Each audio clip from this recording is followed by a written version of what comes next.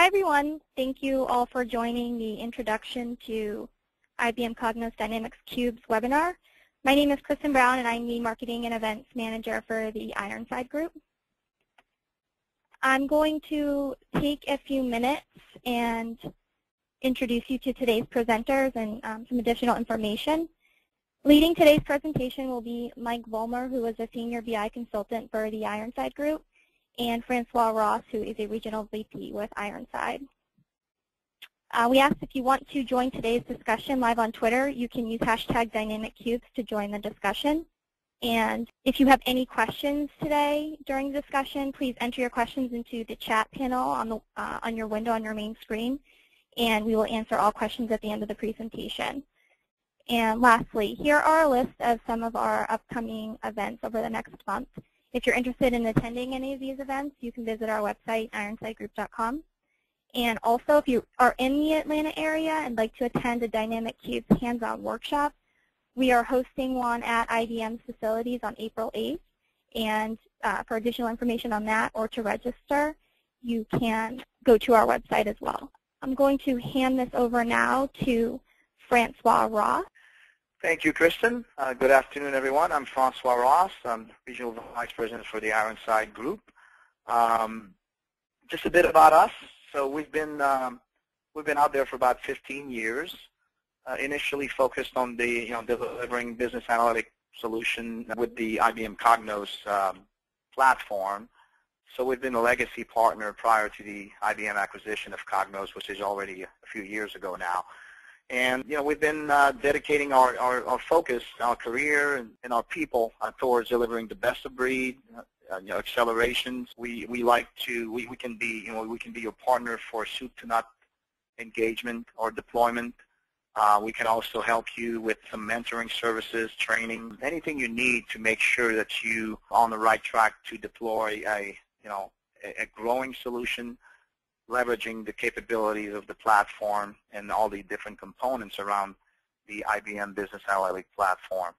For those, all of us, and a lot of those in this call also have invested their career into business analytics, and it's probably fair to say that we all agree the platform has evolved tremendously. They're very mature now. A lot of vendors out there. You guys have invested into the IBM Cognos platform, for example, and there's a lot of functionality out there. One thing we can agree on is the end user has pretty much raised the bar on their expectation.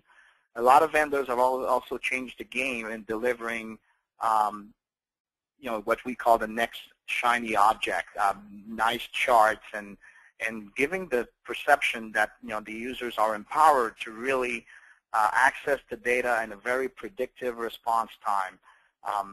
Not that it was not a promise that we were making back in the days when business intelligence was first introduced, but now it really feels that it's possible, and users are really perceive this as just get it done, and they feel that we can definitely deploy a solution that will give them what they want and empower them to do what they want with the data.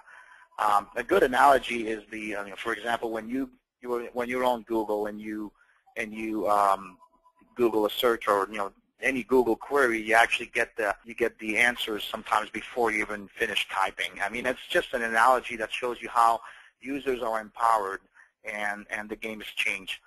The data is more and more complex, more segmented. There's a lot more details in the data, so the detail in the data is important. We definitely need to make decisions on summaries, roll-up, and trends. But in a lot of industries, the devil is in the detail of that data. So it's important that we can deliver the data and the assets in such a way where the users can really make decisions on any which way they want, whether they want to do self-service, ad hoc, or be able to drill down to detail in the predictive response time. So that introduces the component that we're going to be talking about today, the Dynamic Cube. So with me, Michael Vollmer. I've worked with Mike for over 10 years, and Mike has been one of our most senior resource as it relates to experience in this space. And he's going to be showing you some of the fundamentals behind the dynamic cubes and things you need to know. And of course, hopefully we'll have enough questions to help you take away from this presentation a lot of knowledge and be able to apply those practices moving forward. So Michael, I will leave this to you. Thank you, Francois and Kristen, for the introduction. Hello to everyone on the call. So you guys have all heard a lot about dynamic cubes. But really, what is dynamic cubes?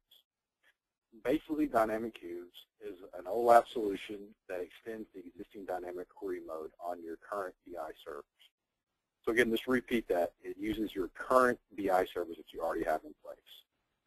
Dynamic cubes leverage the caching capabilities of dynamic query mode to provide high-performance analytics over large volumes of data. Dynamic cubes are also aggregate-aware, meaning that it can leverage and use your existing aggregate tables in your data warehouse. Again, dynamic cubes can provide high performance over high volumes of data. It does this by using a combination of optimized pre-aggregates using in-memory aggregation and in-database aggregation. And we'll talk about both of those in the next coming slides. A couple of caveats before you build your dynamic cube that you should know. And one of that is that your data mart should be a star or snowflake schema already in place. It is not recommended to build a dynamic cube against a transactional system. Dynamic cubes also have very limited capabilities for compensating for bad data. It is highly recommended that before you start to build your dynamic cube that you have a mature data mart already in place. And again, dynamic cubes leverage the existing dynamic query mode. So your existing BI servers must have large amounts of memory and horsepower if you want to take full advantage of the new dynamic cube technology. So just a quick diagram of dynamic cubes. We can see that it has extensive caching capabilities. Again, it's going to use your dynamic query mode on your servers. One of the things to note is that there is no additional software to install for dynamic cubes. If you want to leverage that in your environment, it will use your existing dynamic or existing Cognos BI servers. Dynamic cubes reside inside of the actual dynamic query mode engine. So again, just another diagram how this integrates with your current environment. Again, there's no new software. Dynamic cubes basically require nothing additional to be installed on your servers, and they can be leveraged by your current BI server hardware in place. Some interesting things and notes about dynamic cubes is it uses existing Cognos studios such as Workspace Advanced, Report Studio, Analysis Studio, etc. There are no new studios for dynamic cubes, and to your users, it's just going to look and feel like any other cube in your environment. You're also going to want to use a 64-bit server. Your dynamic cubes are only limited by the amount of RAM that are on your server, so having a 64-bit server is going to give you the capabilities to have a very large dynamic cube in memory. And I think one of the most important things about dynamic cubes is there's really no limit to the level of detail that you can put in your dynamic cube. You can actually put in SKU number, policy number, UPC, very low levels of granularity into a dynamic cube, and it performs beautifully. The key to this is actually using the aggregate advisor. It's an optional component of dynamic cubes, but you should always use, I think, a key successful delivery of dynamic cubes is going to be to use the aggregate advisor to set the defined level of caching. We're going to cover aggregate advisor later on in the slides, but again, I want to make sure it's noted that a successful implementation is always going to be if you use the aggregate advisor on your dynamic cubes after you've deployed that. So here we have a simple workflow of how a dynamic cube is built and how it works. So we're going to start off with this client tool called Cube Designer. Basically, that is a metadata modeling tool for modeling your dynamic cube. You're going to publish your dynamic cube definition to your Cognos BI server, and that's going to reside in your dynamic query mode components. And once that's been published, step 2 and 3, we're actually going to go in and we're going to start and stop our cube. We're going to manage the memory settings for that cube. And then finally, step 4, really the final step here, is you're going to release your cube to your environment, and those are going to be consumed by your users using the existing Cognos studios. Step 5, again, is the optional component here, but I think it's the most important. It's the actual true optimization of dynamic cubes. That is going to be done through the aggregate advisor tool, which we're going to go through in again, I think step 5 is the most important that people tend to skip, and that's the actual true optimization and caching of your dynamic cube. Okay. So a couple components of dynamic cubes you should be familiar with. The first one is the Dynamic Cube Designer. It is a client tool similar to Framework Manager. It can be installed anywhere in your environment. It basically is the component of Dynamic Cube as far as modeling the cube itself. And here you'll define your cube, you'll define your measures, you'll define your dimensions and things like that, get your data marked. Once your cube has been built, once your cube definition, has been built, you're actually going to publish that to Cognos BI. And that actually is going to reside in Cognos, in the Cognos Content Store, and you can access that through the Cognos IBM administration screen in Cognos BI by clicking on the Status tab and clicking on Data Stores. And you'll see a list of all your dynamic cubes that are available to you. And in this screen here, you'll be able to basically start and stop your cubes, monitor the memory settings, and make adjustments as needed. And we're going to go through these steps in the next few minutes. And lastly, again, is the Aggregate Advisor. Again, this is an optional tool. It's not required to implement your dynamic cube initially, but it's something you should do after you've already published your dynamic cube. It's recommended that you run Aggregate Advisor against your dynamic cube to provide in-memory caching recommendations, which will make optimize and speed up the performance of your dynamic cube. Okay. All right, so we are moving along here. We are ready for just a quick dynamic cubes demo. A couple things that I'd like to point out as we get through this demo is that it looks and feels like any other cube that we have in your environment. We're going to use the existing studios that are already in place for our dynamic cube.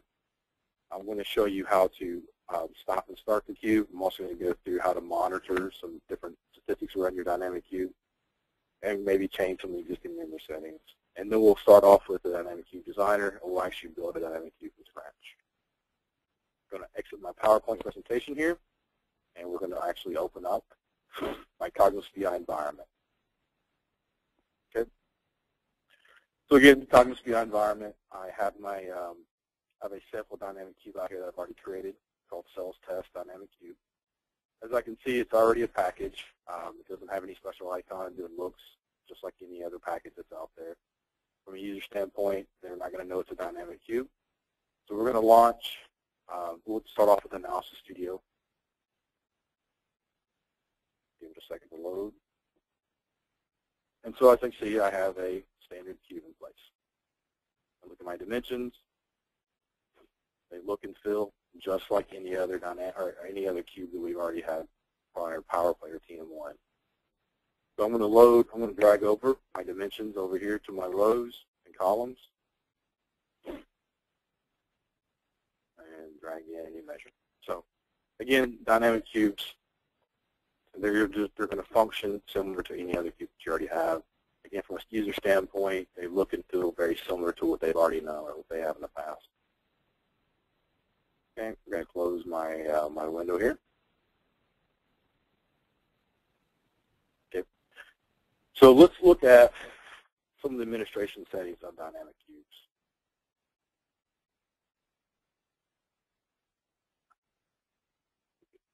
So we're going to go through some of the administration pieces of dynamic cubes. What I want to point out here is some of the basic components of it, how to handle some of the memory settings, and also how to stop and start your dynamic cube. So we're going to launch the Cognos administration screen.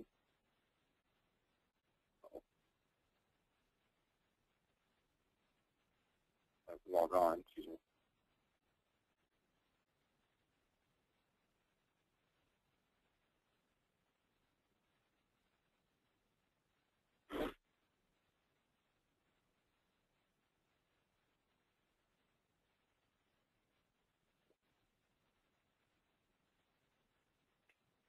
All right. So here is the standard Cognos IBM administration. We're looking at the Status tab, and if we click on Data Stores, I will actually see a list of all the dynamic cubes that are available to me. So these are my current dynamic cubes that I have published to my server. Sales Test is the server, is the cube that we were just looking at. So a couple things we're going to note here is this is where you're going to be able to stop and start your cube. And we're going to go through this a few more times, but want to go through some of these basic settings for dynamic cubes to point out how to access these from an administration standpoint. So again, we're on the data store tab. If I look, here's where I can stop and start my cube. I can also refresh my cube data. Again, as time goes on, your cube is in memory. Obviously, your data warehouse is going to change on a fairly frequently basis. This is going to give us the ability to go in and refresh my cube. It's also going to give me the ability to look at some of the heuristic messages. And that's going to tell me certain things as how long it takes to start my cube, when's the last time it's been restarted, things like that. I have a nice metrics window over here on the right, which tells me certain things as how much I'm hitting my data cache, how many members I have in my memory, and basically how large my dynamic cube currently is. If I want to stop or start a dynamic cube, simple enough. Click the drop down, we can stop immediately. As such,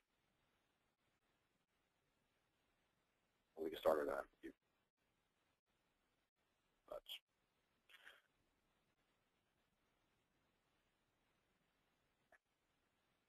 So when you publish your dynamic cube, again, it's actually going to reside in your Cognos BI server. Now we're going to walk through the steps of creating an actual cube definition here in a few minutes. But it's important to understand that your actual dynamic cube itself is actually going to load on your Cognos BI servers. And as you can see in this case, this is loaded on my, my local machine. Now when you publish your dynamic cubes, they do show up as data sources. So if I look at my configuration tab under data sources, I can see that I actually have 3 dynamic cubes already in place that are out there. My cells and my cells test and my all payments cube. Dynamic cubes are going to have special icons to denote that they're dynamic cubes. As a data source, these data sources can be pulled in the Framework Manager just like any other data source, you know, similar to current TM1 or PowerPlay. Okay. So we're going to launch the basic client tool for dynamic cubes for modeling your dynamic cube initially. And then we're actually going to publish a brand new dynamic cube to my Cognos BI server. And we should see that that new dynamic cube is going to show up under the data stores.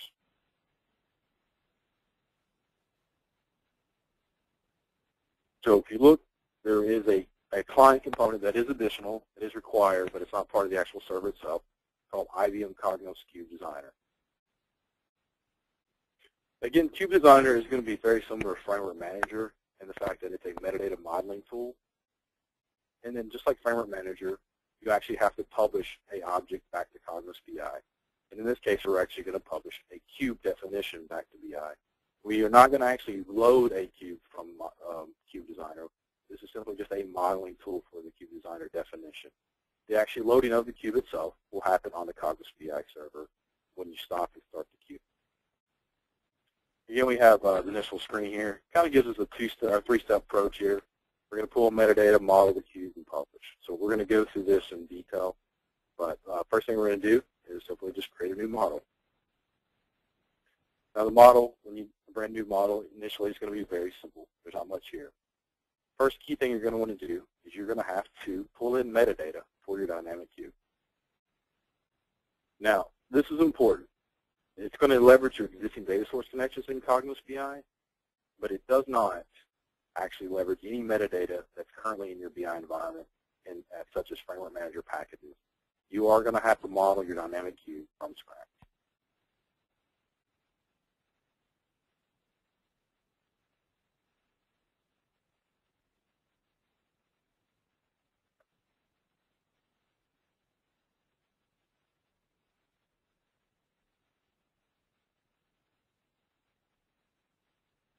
Let me just log in here to my BI environment. So these are my current existing dynamic, my existing data source connections. A couple of things to point out here is because Dynamic Cube extends and leverages dynamic query mode, you must already have enabled the actual JDBC drivers for your relational source. So again, the Dynamic Cube mode must already be turned on for the data sources for your Dynamic Cube. So in this case, I'm using the SQL Server. I have a very simplistic data set called cells test, which is currently using dynamic query mode as my source, and everything is in my DBO schema. Okay, we're open up our basic model. On my left side of the screen, I'm going to see a list of my metadata. So again, this is a very simple database. It has just a handful of tables in here for us to use. But basically, this is a mirror image of my current data warehouse. There are no joins defined whatsoever between the tables. That's something we're going to do initially in our model here. But it simply is our initial import of metadata from our relational database. In the middle section is our Project Explorer. This is actually going to be the screen where we're actually going to create our dimensions. We're going to create the levels for our dimensions, and we're also going to create the cube itself. And on the right side of the screen is our properties window. So as we click on different objects in our cube or in our model, we're actually going to have a properties window here on the right. And that window is where we're going to be able to make certain changes like renaming dimensions and adding new values to those dimensions. Okay. So right off the bat, first thing we're going to do is create a simple dimension. If you've worked with TM1 in the past, Cube Designer is very similar to TM1. You're going to create your dimensions initially independently of your cube. This is unlike PowerPlay. With PowerPlay, normally what you do is your cube in your model itself, the dimensions are not shared across cubes. Whereas in this case, we were going to create multiple dimensions, which then later can be shared across multiple cubes. So we're going to start off. I'm going to look at my data source connection here, and I see that I have a location dimension, and we're just going to keep it very simple for this demo. We're just going to call this my location dimension. So I'm going to double-click on that, and when I double-click on my dimension, I can now see I have some properties for that dimension. But one of the things we're going to notice is that I have a list of levels. Now, by default, it's going to create a new level for us. It's just simply going to be called new level. Now, I'm going to expand my metadata over here to look at my very simple dimension tree here, and I can see that I want a level for region and another level for state. So we're going to take this first level, and we're going to rename that to be region. Now, we're going to repeat this quite a few times, so maybe go a little quick here, but we're going to go over this quite a few more times for the other dimensions as we go through this. So we have the first level called region, and now we want to add an additional level. Simple enough. We're just going to add another level, and this level is going to be called state. At this point, we've not actually mapped any data to our levels or to our dimension. There is no connection back to my database at this point. We have simply just designed the actual structure of the dimension itself. So now what we need to do is we actually need to map data from our physical database to our different levels. So we're going to double-click on region. And usually double-clicking is the way to go in your Cube Designer. When you double-click on something, that's going to basically put it in context in the property window. So we're going to take region, simple enough, and we're just going to drag region over into my regions level window here. Now, I, again, have a very simple model, so we're going to use region value as the caption. We're also going to find that as the key. So there are only two requirements for the attributes of your levels, and that's going to be the member caption and the member key, the level unique key. So each level that you have will have an option for caption and an option for the key. So generally speaking, the keys and the captions will not always be the same. But again, I have a very simple data set, and that's going to be the case for us. We're going to double click on state. Same thing. We're going to drag my state column from my database over to the window on the right. We're going to add that as the caption. We're also going to make it the key. And I can see there's a mapping window here. If I hover over that, I should be able to see that it actually is pointing to my physical database, which is location_d.state, which is my physical column, my table here. Okay? So I have my location dimension. I have two levels. I also have a default hierarchy called new hierarchy. By default, every dimension is going to have at least one hierarchy. If you have multiple hierarchies or alternate hierarchies, for example, you can also define those here. In this case, we don't have the data to support that, but you can define as many hierarchies as you want. So we're going to actually rename this to be location _H. And I can see by default, location_H has my two levels of region and state. And now that I've already added data to it, I'm mapped my metadata, I can actually expand the members folder here, and I can actually see my initial hierarchy, which comes from my data warehouse here, which is my regions and then my states under my region. Okay, collapse this. And that is my first dimension. It is done. And we're going to repeat this a couple more times for the other dimensions that are here, and then we're going to build a cube. So again, we're going to click on the model namespace. You can either right-click and say New Dimension, or you can use the toolbar at the top. Really the same exact methodology here. It's just user preference. So again, there's an icon up here. We're going to right-click. We're going to create a new dimension. And this new dimension is going to be called Product. Simple enough. Again, we're going to double-click on Product. We're going to see that Product has a default level called New Level, and it has a default hierarchy called New Hierarchy. So we're going to highlight New Level. We're going to call that, if you look at my table here, and we're going to call that Product Line.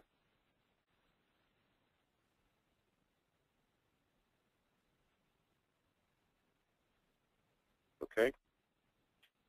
And we're going to add one more level to my, my dimension here. We have Product Line. We're going to add one more level. We're going to call that, simple enough, Product.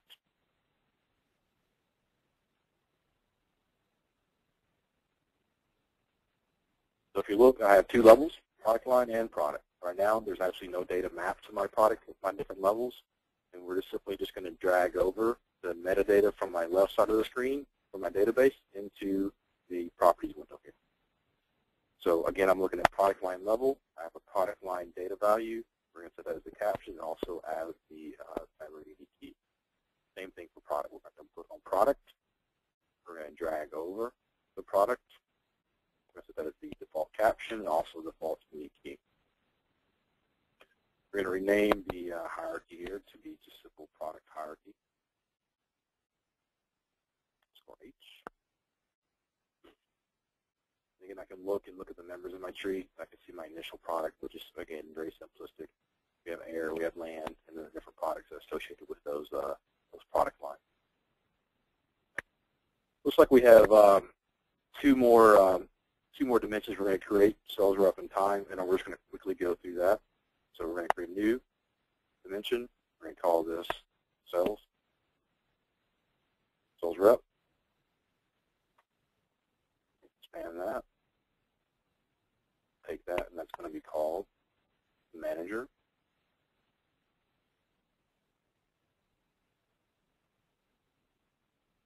Hit OK. And we're going to create another level called sales rep.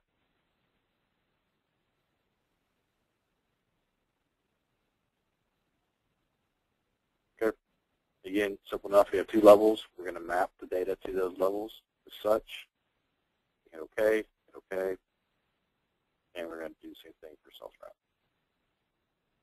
Now, I want to point out, if you miss a step or you miss an option to check one of these values here, it will actually catch that. So if you look right now, there's an actual red icon on my level, and it actually tells me there's a problem. I click on my issues, it says I have one issue. In this case, I have a level called sales rep, but I do not have any keys associated to that. So again, if you see the little red icon, basically look on the Issues tab here, and it will tell you what the problem is. In this case, we obviously select a unique key for that level. Okay, we're going to go ahead and save this real quick. We'll just save it to my desktop here. We'll just call it test. So again, if you saw that, it's kind of quick, but the Cube Designer saves a model similar to Framework Manager and has an FMD extension to it. So at this point, we actually have done nothing to Cognos BI. There's no cube in Cognos BI server. We have just created a simple definition of our cube itself. So we're going to make this the sales rep.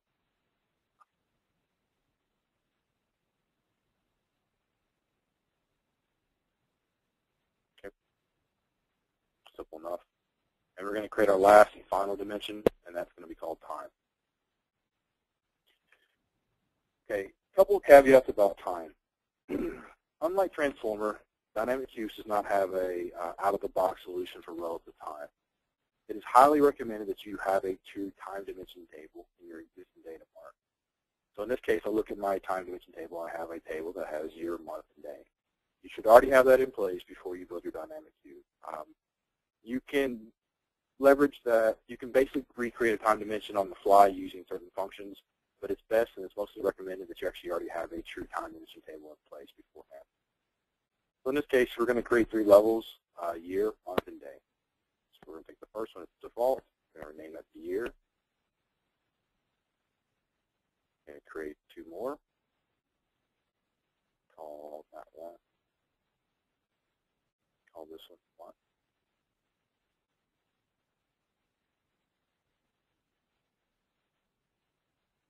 And then the last one's going to be called day.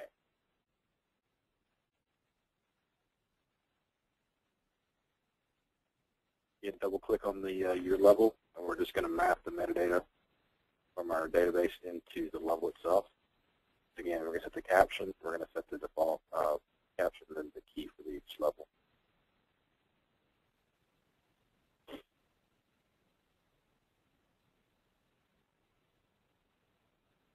There we go. Now, our dimensions are right now, we're using a standard star schema here, but if for some reason you did have to do a snowflake schema, you would actually end up having levels from different database tables. And if that was the case, you would see a option here for implementation. Implementation is basically going to show us all the tables that are involved with each dimension. So right now I'm looking at time, double click on sales rep, looking at implementation. I can also see there's a sales rep table in there. If I had multiple tables that are involved to create this dimension, again, for a snowflake schema, you would be able to define the joins between the two by using this tab. Okay. So got our dimensions in place, simple enough. And now we're going to actually create the cube. So just like the dimensions, we're going to right-click on the model and say Create Cube. So we're going to call this My Cells DC Dynamic Cube. Okay, simple enough. We just created our first cube. Now we have no dimensions associated to that cube, nor do we have any measures, but we're simply, just like the way we create our dimensions, we're going to drag and drop our metadata over from the right side to the left side of the screen. So if I look at this, I have a simple table called Cells Fact. So Cells Fact has 2 measures, sales amount and quantity. So I'm going to double click on my measures folder here under my cube, because these are measures and this is where I want them to go. We're going to drag over sales amount. Same thing, we're going to drag over sales quantity. So now my cube has 2 measures, sales amount and quantity. But I still don't have any dimensions on my cube. And those are easy to add. So we're just going to double click on my cube again. And I see that I'm now looking at my list of dimensions, which are empty. And for this cube, we want to add in, let's say, location. We're going to add in products. We're going to add in sales rep. We're going to add in time. So I'm simply enough, I've got my existing dimensions. I'm just adding them to my cube. Now at this point, the question is, okay, how do I make the relationships between my fact table and my dimension table? Simple enough. If I'm looking at my dimensions here, I see the option to relationship. I can click on Edit. So I'm going to click on Edit, and I can see by default the names are the same for the columns. So on my dimension for location, I click the drop down. I can see that comes out of my location _ D table. I have a column called state. That actually is going to be measured or mapped to my state column out of my sales fact table. It's key if the names of the columns are exactly the same. The good news is Dynamic Cube Designer will automatically make the mappings for you. And if I look at the rest of them, you can see the same thing, where it automatically maps the column values to the actual measures. Again, click on Implementation, and it gives me a nice little ERD here of my tables involved. My measures again come out of sales fact. Then each of my dimension tables are listed here to correspond to my actual dimensions that are defined in my model. I'm going to hit Save, and I've actually modeled my first cube. We have not actually built the cube. We have, at this point, have just simply created a definition for that cube. Now we actually need to consume that cube. We want to release it to my users. So to do that, we're going to right-click on my cube, and we're going to select the option to publish. Very similar to Framework Manager in this case. So we're going to click Publish, and we're going to get a list of options when we publish our cube. Now, because it's a brand new cube, and we've not used this before in the past, we're going to go ahead and select all the options. I'm going to go through this real briefly. So one of the options is we got to create a package. Like every other data source out there, every other object you have in your current environment, the object has to reside in some kind of framework or inside some kind of package. You can open Framework Manager up actually and import your dynamic cube into Framework Manager if you so choose, with your other existing metadata, or you can create a one-time package using the cube design. We're also going to go ahead and add that to our server. So in this case, I only have one server. If we did have multiple servers in our environment, we don't have to tell it exactly which server we want to allocate our dynamic cube to. So for load balancing reasons, we want to be able to point to one physical BI server. And we're going to go ahead and start the cube. And then lastly, one of the most important things of all is we have to associate an account to the actual data source. So our cube itself is pulling data from the actual data warehouse, or in this case, the SQL server. It's going to use my physical logon credentials to access that SQL server to load my dynamic cube. And that's what this last option is right here. We're going to hit OK. And if all goes well, it should publish my cube to Cognos BI. It will be called My Cells DC, and we should see a screen that says the cube is now started. Takes a second for the initial load. It's publishing the definition of the cube to the content store, which we should be able to see here in a few seconds. Actually, there it is already. And it has acknowledged that the cube has been published and received. So here we're going to look and see if the cube is available. As we can see, there's my cells dynamic cube. And for some reason, it didn't automatically start, so we're going to take care of that real quickly. So again, we're on Cognos Administration, Cognos BI Environment. We're on the Data Sources tab, and I want to click the drop-down. We're going to hit Start. Okay. And simple enough, it's instantaneously available. Now, I want to point this out. My data is very small, but normally it's going to take a few minutes to load your cubes, especially if you have large dimensions. So we can actually see how long it takes to load the cube by going to the drop-down here. We can look at view recent messages. We can see that it started and stopped, or excuse me, it started executing at 59 seconds and then finished within about a second later. So the initial time you load your cube, this is very important. When you first load your cube to your server, it's only going to cache your dimension values. I repeat that. It only caches the actual members in your dimension. The actual measures themselves are not going to be cached with dynamic cubes. That gets done later using a tool called Aggregate Advisor, which we're going to go over that in a few steps. I want to point that out again. When you load your cube for the very first time, it will only load the actual measure, the dimensions in the memory. The actual measures themselves will go back as an actual SQL query to your data warehouse. So if I look, I have a package out here that I published called My Cells DC. So we're going to go ahead and launch that just to prove out that it works.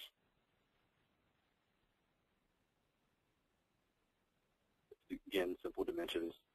These are loaded into memory. And again, we see the hierarchies that correspond to my different dimensions here. All right, let's try that again.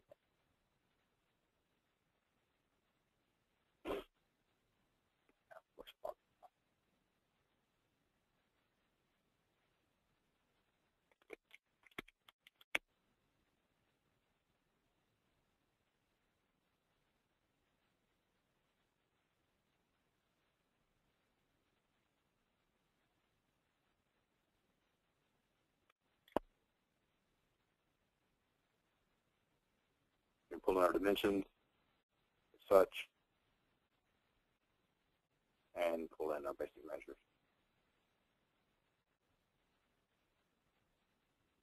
There we go. Okay, so we built our initial cube, we published it, and now it's ready for our users.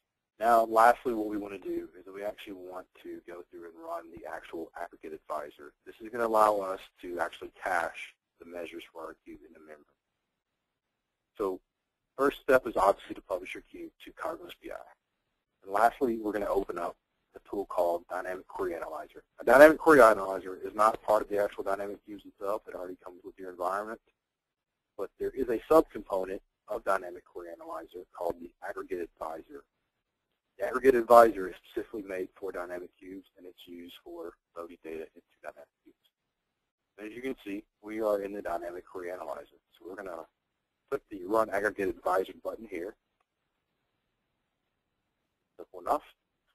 And it gives me a list of my dynamic cubes in place.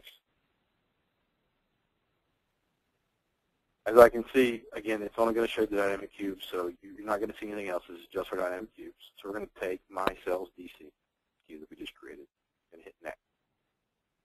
Now, here we have quite a few options for analyzing the dynamic cube and providing in-memory recommendations. One of those is to look at just the cube structure. The cube structure basically is going to look at the cardinality of your data and recommend some very general overall caching. That's the initial thing you're going to do when you first time you publish. And then second, we have the option to look at the workload information. Workload is true user audit information. So that's going to take time to build, but that's going to look at, over time, it's going to actually look at the usage by your users, and it's going to decide basically if there's repetitive queries by your users, it's going to take that into consideration when it creates the actual in-memory recommendation. So in this case, we don't have any workload, so we're going to hit next, and it's going to tell us there's none there. So we're going to set the maximums here. In this case, I really only need a gig worth of in-memory. This is going to be basically only limited by the amount of RAM on your server. If you have 60 gigs of RAM on your server, then you're more than welcome to increase this to a higher number. Also, we're going to set a runtime of less than an hour. So this thing, large data sets could run for quite a bit of time, so you can set certain thresholds here so that it doesn't run continuously. In this case, I have a very small data set, so it's going to be very fast. So we're going to hit OK. No workload because we haven't enabled that. That's fine. We have no user usage. It's a brand new cube, so we can't analyze that in this case. OK. We're going to hit finish. And this should take instantaneous. In small data set. So again, it actually came out and recommended, and it sees that we have a recommendation of basically 0.009 megs worth of memory. More or less, all the data set from my cube is now going to be cached in memory. And if I look at this, it's going to cache everything, including my measures. Okay. Now, I can publish this to my dynamic cube, to my server. The first thing it's going to tell me is that we actually haven't allocated any memory for this. So we're going to see that error message in a second. So we're going to go ahead and publish this. So I'm publishing my recommendations. And it says, hey, you've got an estimation of about 0.9 megs, but you have set the maximum aggregate cache to be 0. So what we haven't done is we haven't changed the memory setting. That was one of the steps in our initial workflow. We're going to go in and we're going to do that now. So we're going to go ahead and publish this in-memory recommendation, but we're actually going to have to increase the memory option settings to take account of that. So again, these settings for memory are going to be dictated by the amount of RAM that's on your current BI server environment. So how do we do that? We're going to go down and launch Cognos administration. It's on again.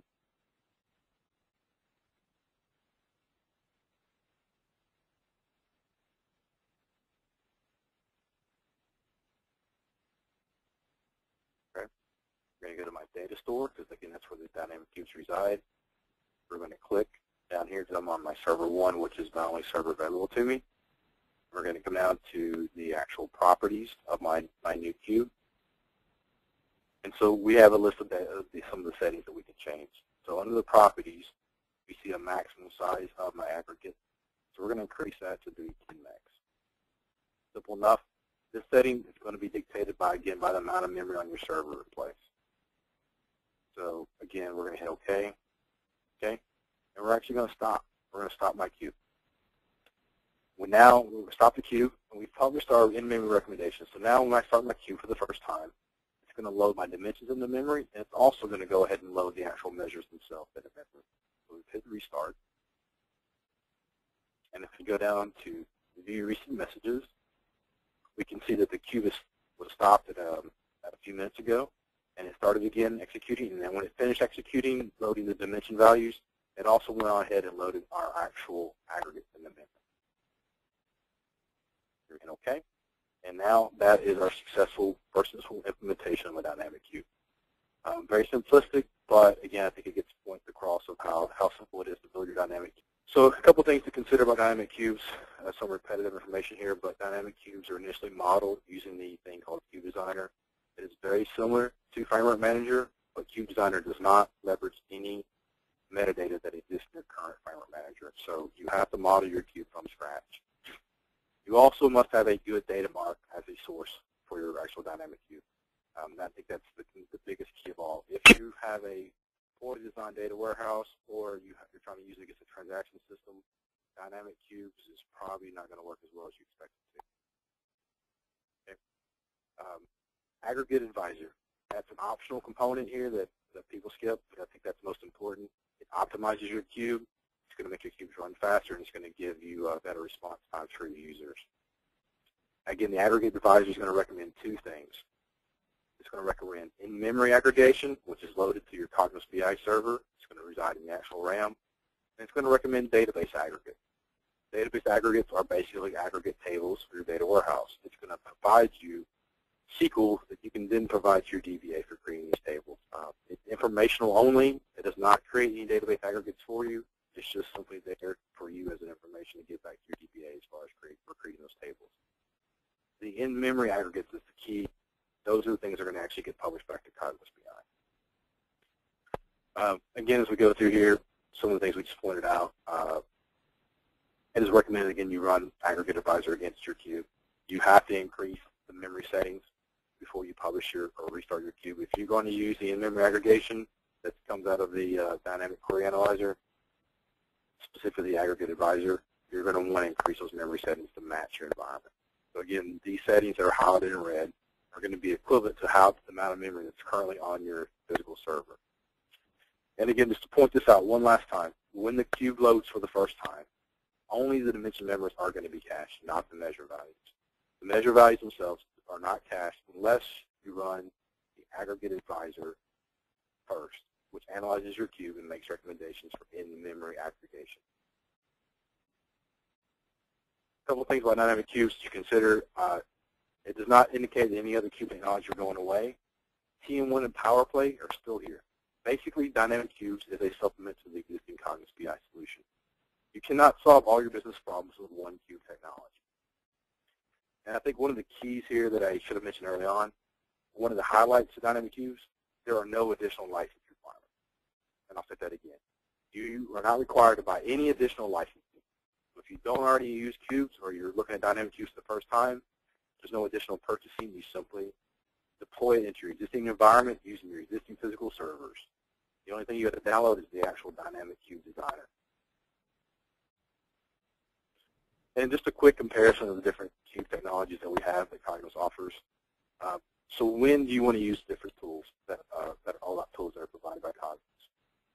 TM1 is great if you're doing a lot of budgeting and planning. It's more geared towards if you need write-back capabilities. Dynamic cubes are great if you have high volumes of data that have very low levels of detail. Again, you can put in such things as like the SKU, you can put in product number, UPC, policy number, things like that. Dynamic cubes are great for that. There is really no limitation on the size of a dynamic cube whatsoever, other than the physical memory that's on your server.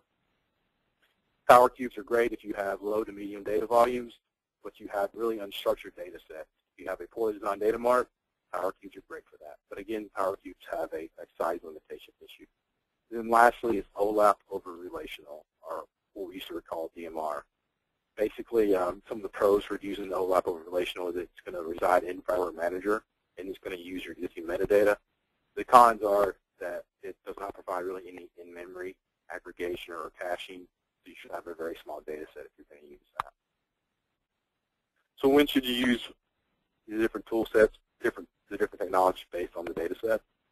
If you have simple list reports or static reports with very little interactivity, you're going to schedule those reports, build those against true relational. If you need to do what-if analysis with write-back capabilities, TM1 is the way to go. If you want self-service analysis against high performance over large volumes of data with lots of granular levels of detail in OLAP, but you also have a data mart that's well-structured, dynamic cubes. And again, DMR is great if you want to just use your existing Priority Manager model. And with that, I'm going to turn everything back over to Kristen and for our self-service jumpstart. Actually, I'm gonna take this one up. Thanks, Michael. Thanks very much. Hope this was helpful, guys. One thing that we've put together to help you go down that path and investigate an experiment with a dynamic cube is we created a jumpstart, mostly focused on self-service, but it could be for any type of application you guys would like to evaluate if dynamic cube would be the right solution or the right technology behind it. We've created a jumpstart where we can sit with you guys, kind of pick a case where you would like to empower your users in a self-service environment, or it could be, it could be because you have some data set or data assets you'd like to deploy efficiently, and we're going to help you take that use case and build it and deploy it using the technology. In a lot of cases, it's been legacy Cognos shops who were interested into migrating maybe some cubes that they currently have, whether it's in PowerPlay or TM1 or even DMRs, and they would like to investigate how do we not replicate it, but how do we leverage Dynamic Cube to deploy the same assets. That's been a nice use case as well. A little more technical as a use case than interacting with the end users, but still could be very effective. So our goal is to help you pick the right platform, validate this platform, and make sure that Dynamic Cube is a good investment of your time.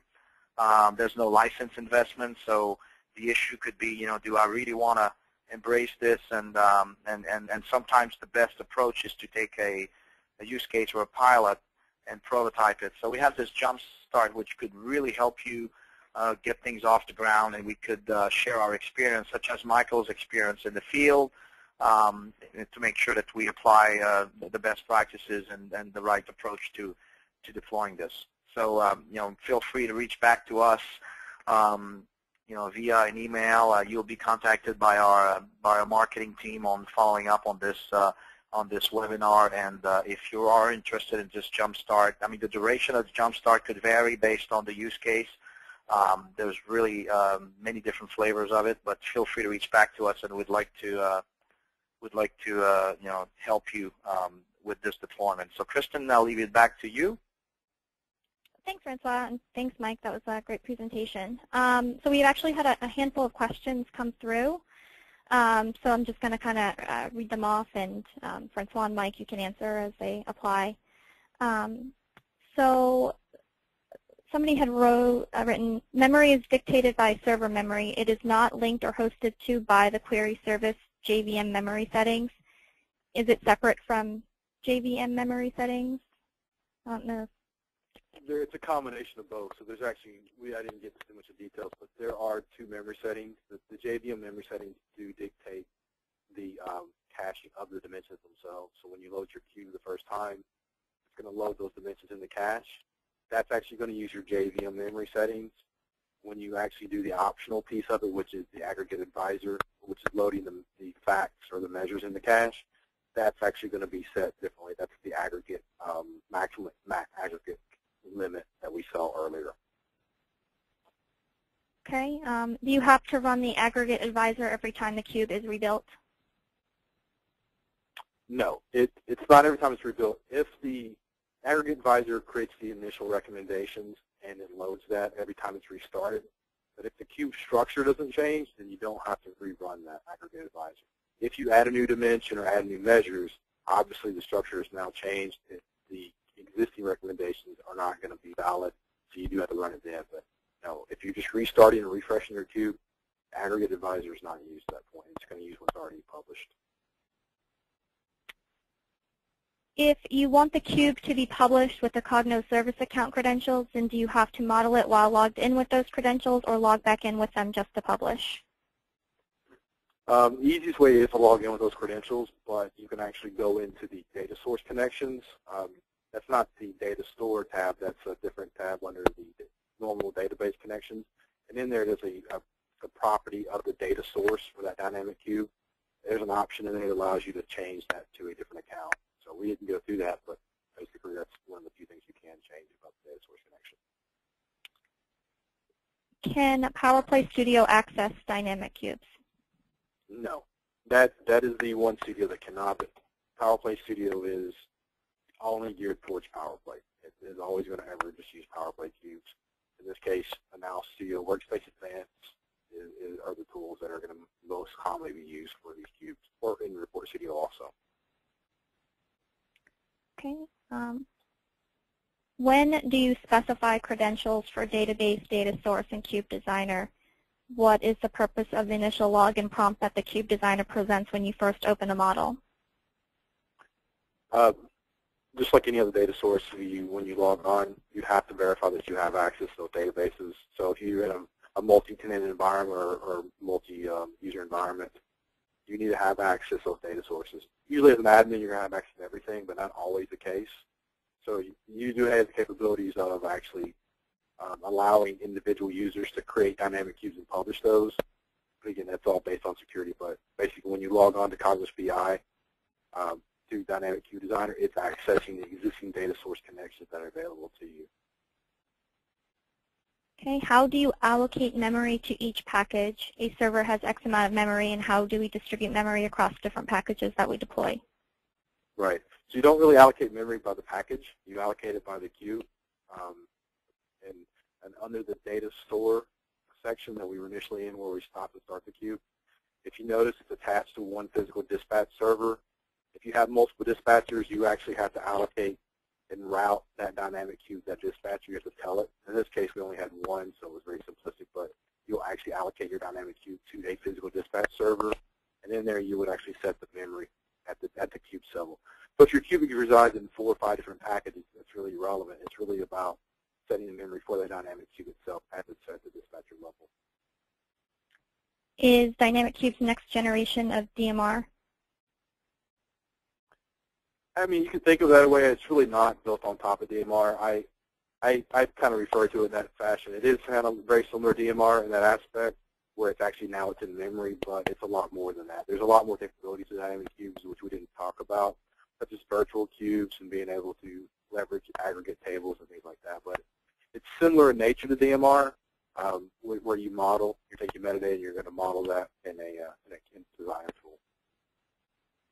Okay, is there a capability to combine multiple dynamic cubes in Framework Manager package? Yeah, Framework Manager. You can publish the packages directly from Cube Designer, or you can simply open up Framework Manager and import all your dynamic cubes into one package. So if you want one package that has multiple cubes and, let's say, relational data sources, you would just simply run your metadata wizard in Framework Manager. You would see a list of all your data source connections. One of those would be that dynamic cube. You would import those into your Framework Manager package, just like any other OLAP, TM1 or PowerPlay cube. Can a cube be put on a multiple dispatcher? It can. The cubes can be attached to multiple dispatchers. One thing it will not do is it will not share cache between the dispatchers. You just can't share RAM across 2 physical servers. This is not possible. But you can attach a cube to multiple dispatchers, and then in that case, there will be some load balancing that happens at that point.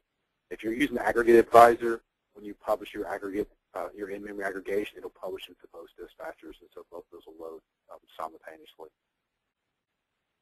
Okay, is the dynamic cube stored on a file system like Transformer Cube? If so, what is the extension? It is not. So you create a dynamic cube model. That is simply just a model of what your dynamic cube should look like.